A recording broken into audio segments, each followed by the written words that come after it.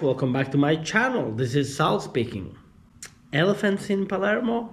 Yes, that's right. Elephants in Palermo. Back in 1932, they were doing some digging in Palermo due to some works, and they found these amazing elephants. So I'm gonna show you the actual museum where the elephants are, and also I'm gonna show you the place, which is nearby the English Garden in Palermo, on Via Libertà, which is one of the main roads. That's the exact place, the exact same place where they found the elephants. And this is very cool.